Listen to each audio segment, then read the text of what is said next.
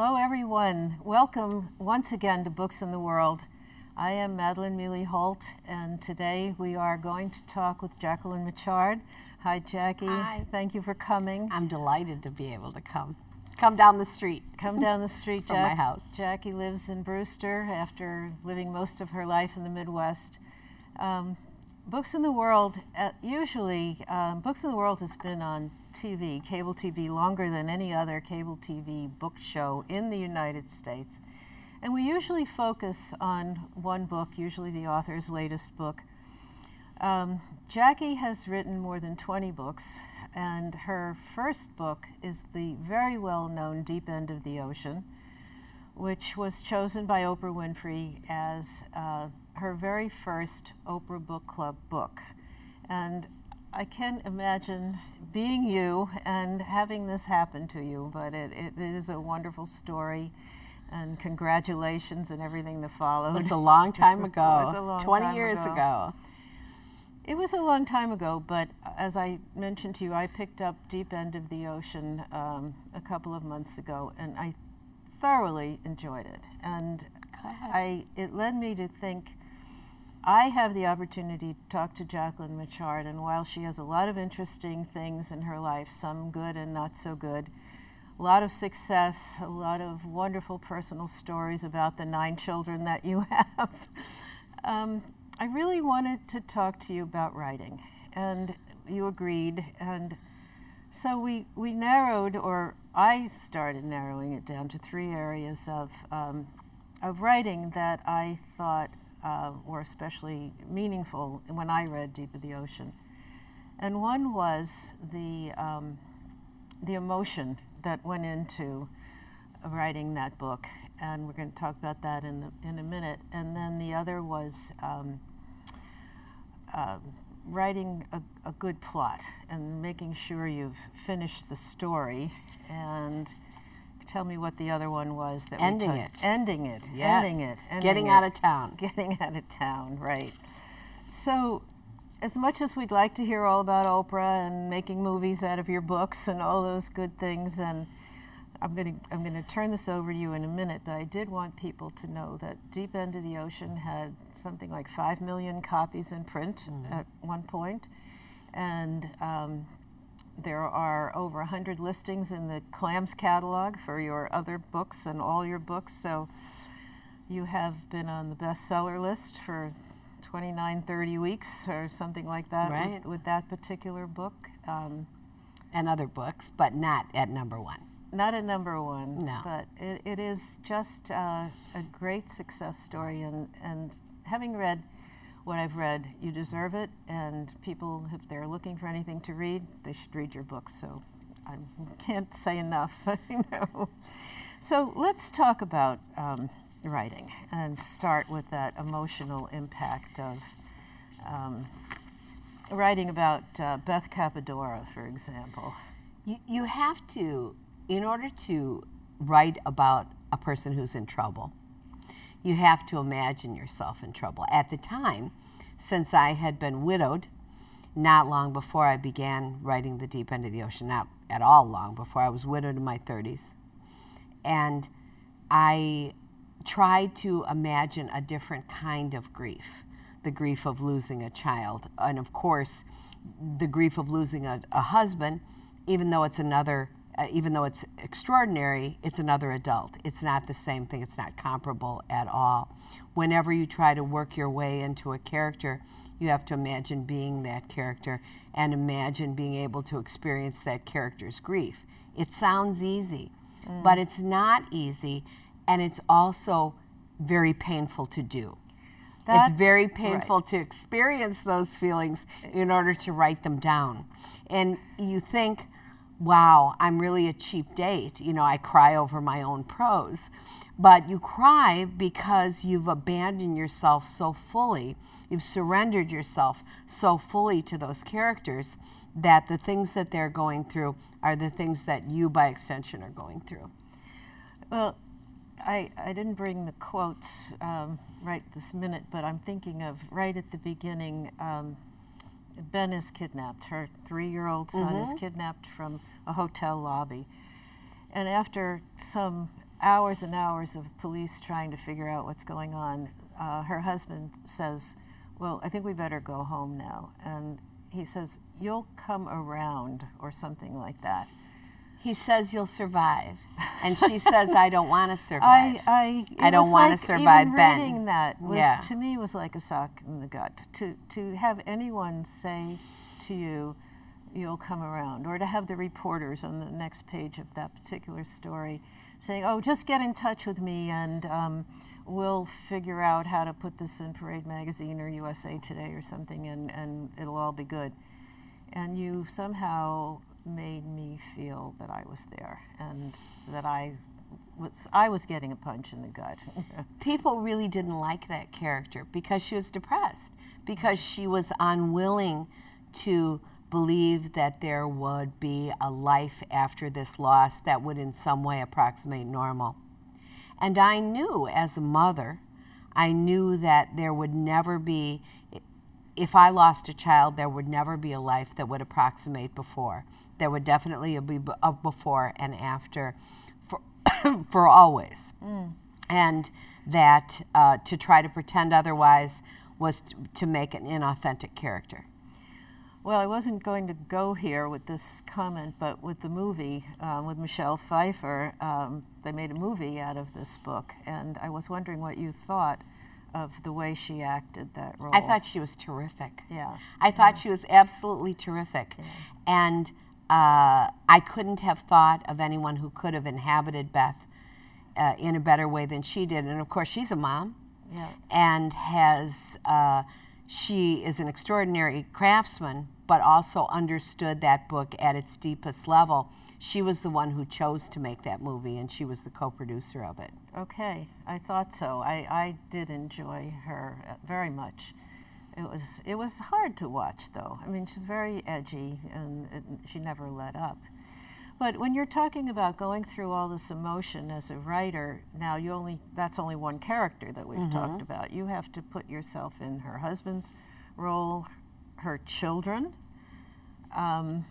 if you want to mention what happens with her children. And I even wanted to ask you about how much research might have gone into the child psychology issues of what was going on. Well, especially with the one teenage son who was really, the older teenage boy was really the lost boy in the story, because Ben, who ultimately, I mean, this is no spoiler for those of you who haven't read the book, is that Ben returns to his family, is returned to his family. That happens in the first few pages.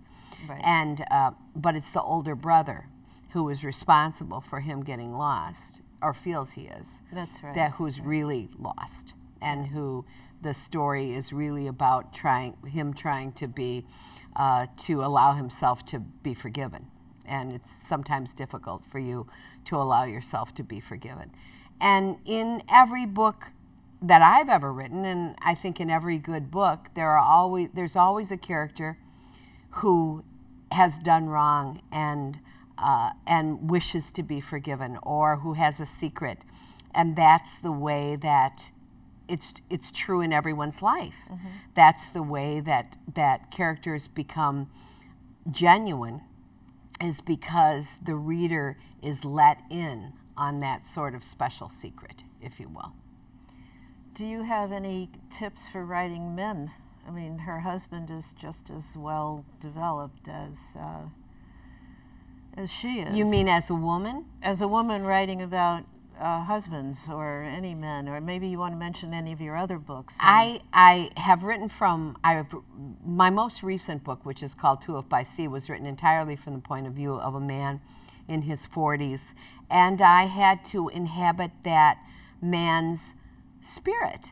And so I had to study my brother, my husband, and I have 5 sons, so I have a lot of research material available to me about the different ways in which men and women react to things. Some of the human palette of emotion is common to everyone, of course, but the superficial reactions are very different for men and for women, and so it's something that you do as a form of research. My books are not really historical fiction or science fiction in the sense they're called realistic contemporary fiction. And so the research into systems and institutions is perhaps not so great as the research just into human behavior. Well, you did a good job, I'll tell you, because the setting is timeless, I thought, in Deep End of the Ocean. It's 20 years later. It's not any different, you know. It didn't seem, could have happened yesterday. And I only write my books in 3 places. Chicago, where I grew up, Wisconsin, where I lived for 30 years, and Cape Cod, because those are the places that I know about. Now, the characters in the books, sometimes they go to Italy or they go to England because I've been there, but I am not one of the writers who, like Jodi Picoult or something, picks out an environment for characters and then goes and experiences that environment. All of the settings for my books are fictitious. It's a west side of Chicago of the imagination. You know, I grew up in the Italian neighborhood on the west side of Chicago, and it's a west side of the imagination. It's a Madison, Wisconsin of the imagination, a Cape Cod of the imagination, and that's what people get mad about. When they write to you, they're not mad about the things that happen to these poor characters or anything. They're mad about the fact that they write to me and say, there was never a Mr. Chicken on the corner of Grand Avenue and 12th Street. That's what they're mad about, is because they've been violated in some primary way that way. Goodness. Well, we talked about writing a plot and never letting go of it until it is really finished. Do you want to go on that subject? Plot is the most difficult thing for me. I have a great friend. I call her my app, because I say to her, and she's also a novelist. Her name is Anne Garvin. She's best known for a book called On Maggie's Watch. And she is a wonderful plotter. And I'm very good at realizing characters, but making a plot twist and turn is difficult for me to achieve. And I have this rule in my mind. There have to be 10 plot twists in every story, 10 or 11 plot twists in every story. I don't know why I believe that, but I believe that it's true, and I try to construct my books that way. And readers expect something to be unexpected. They don't want to read a story just to experience emotion. That there has to be a plot in which something happens. Stephen King says this all the time, that character is important, but plot is the reigning queen. And I believe that too.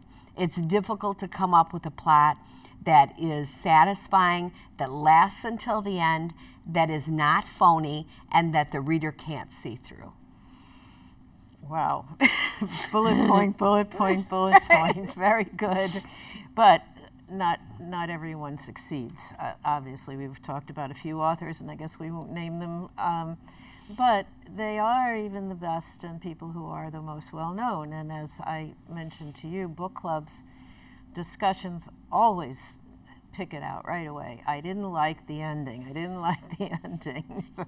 It's true, because even very good writers sometimes say, I got to where I ran out of incidents and I couldn't think how to get out of it. I couldn't think how to get out of town. And the impulse is just to say, okay, then everyone got run over by a truck.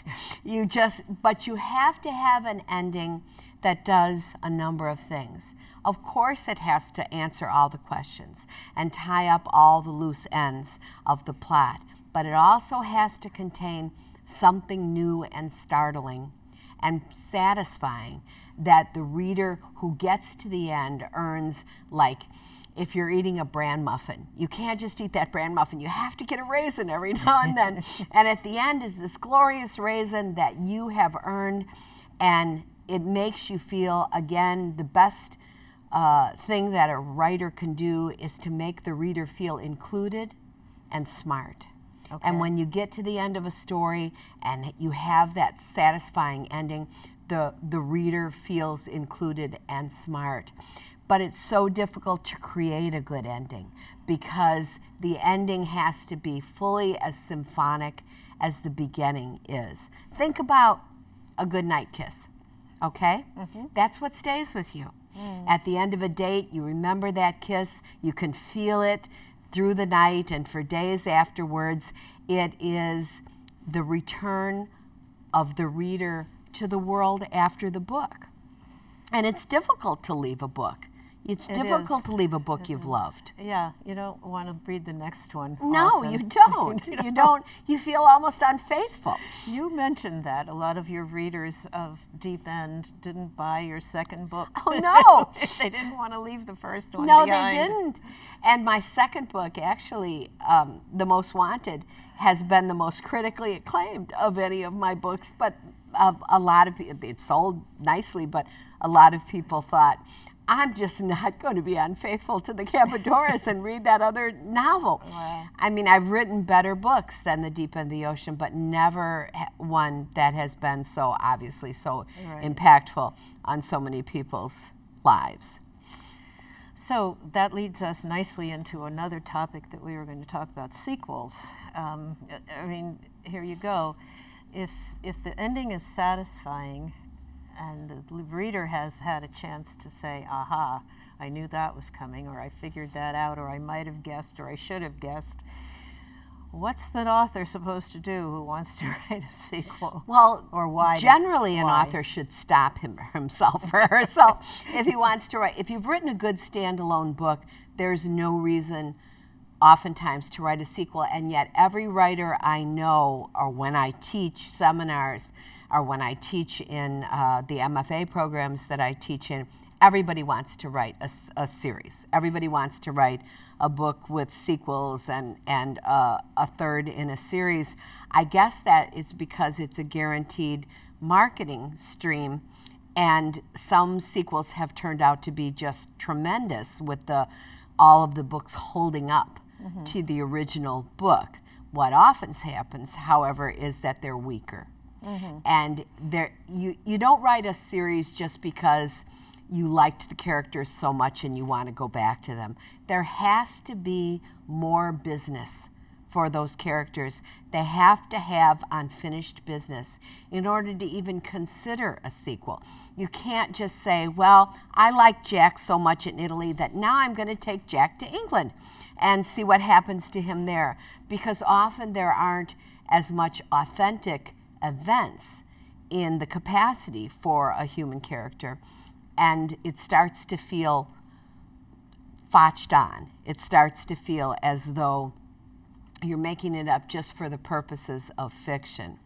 So I guess it's true that if there's a series character and this character is complicated, I think of The Girl with the Dragon Tattoo is one in which the character really was complicated, had an enormous amount of stuff going on both in the external world and in her internal world that warranted a number of sequels that were strange and filled with event. Then yes, go ahead and explore that. But it can't just be the continued adventures unless it's a young adult story in which the character's emotional life is much more important than the actual plot. Well, on the subject of sequels, you wrote about one of the characters from Deep End was the son who you just mentioned. He was featured in the second book, at least as far as I remember.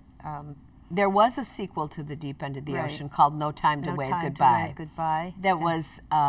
It was many years later. I think it was 8 or 9 years after The Deep End of the Ocean. And that book it was actually a better book in some ways. It was leaner, and it had more interesting parts of it, and it got really good reviews. But it was because that character, Vincent Capadora, was so complex and had so much emotional pain that it was almost difficult for him he grew big, but he didn't really grow up. And it was only in that book that he finally came into his maturity. Is that the book that won the Orange Prize? I know you did win. I didn't win it. I didn't win it. I was just shortlisted for it. Okay. That was for my second novel. That's good enough. The Most Wanted. Yeah, I was very proud of that because it's an enormous honor. Yes, the Orange Prize, in case people don't know and are looking for good books to read, is another wonderful book prize developed for women who write in English. English. It's given in the UK, and you get to go there even if you're just on the short list. And that's so much fun. But it did not win that year, but it was shortlisted, and I was very proud of that. Absolutely. So another topic that we've corresponded about is developing your writing style, and you have some tips for that, and you said it's a little controversial. It is a little controversial. I think that people want to find their own voices, and certainly they should want to find their own voice. But we really, I believe, we find our voices as writers by reading the writers that we love and copying them. Just as we talked about Chagall, copying Picasso, or Picasso copying Chagall, and Gauguin, and Paul Cézanne going to the museum and literally studying the pictures of other masters so that he could copy their techniques. There's no shame in that.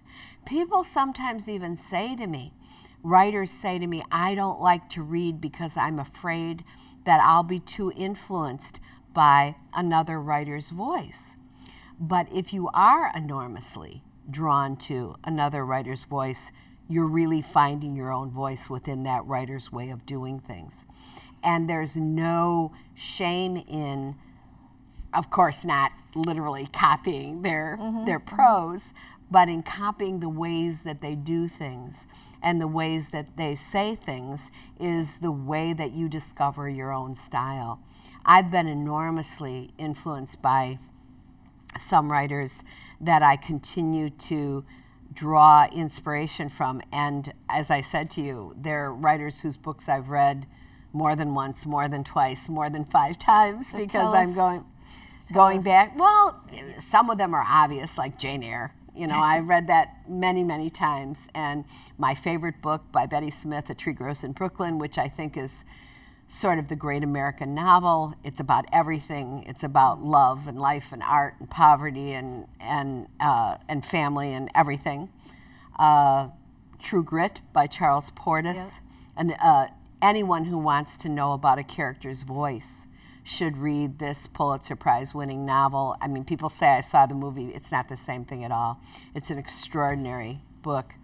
And Truman Capote, In Cold Blood, is one of the books that not only was I, like everyone else who read it, I read it when I was a kid, taken by the extraordinary way in which he treated the subject matter, but also the plain and clear way that such an erudite writer writes. And I can't think of anything more important for writers to learn than to be simple, to find a way to be simple. Take True Grit and give us 2 sentences about the plot and or the characters, and what you think you took from that.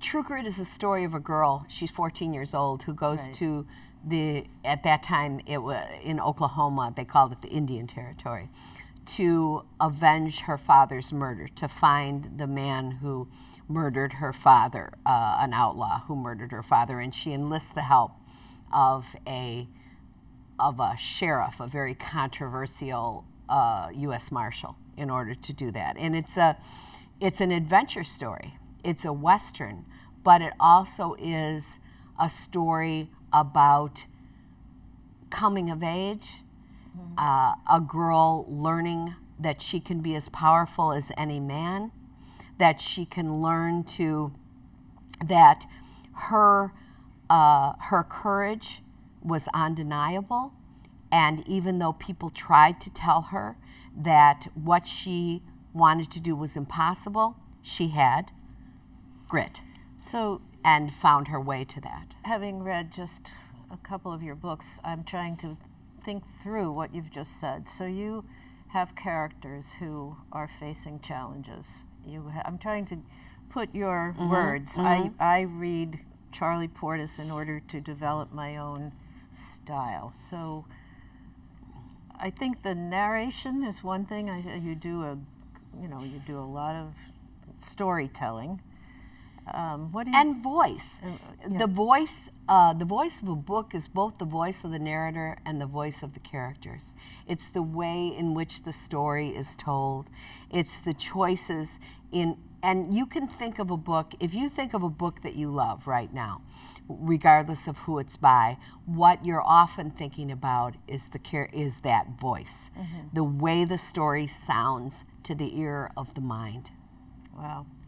Well, it's hard for me to say this, but we're almost out of time. And I do want to give you a chance to talk about what you're doing now. I know there's so many things we could talk about. I wrote in my notes that if you haven't read Jackie Mitchard, read one, read them all. You'll always have something good to read. There's a website called Quotable Somebody. There's a quotable Jackie Mitchard section. I don't even if you know this. I had no idea that was there. A friend of mine just told me about this. There must be, I don't know, 100 excerpts from your books. Who knew that I was quotable? So far as I know, the most quoted line from any of my books is "Cats regard people as warm-blooded furniture," and that appears every place. But I'm working on a new novel, teaching, raising my family, enjoying, living the crazy life on Cape Cod. Well, thank you so much. Thank you for coming. Thank you for all your books. Thank you for having me. We have had such a good time getting to know each other. I want to urge everyone to really go to your libraries, go to your bookstores, read some of these good books. If you want to, if you're ever at a loss of what to read, go to the Oprah Book Club list. Everybody from you, the first one, Jane Hamilton, Isabella Allende, just wonderful storytellers. Thank you all so much for watching. I appreciate it. Thanks for coming. Good day.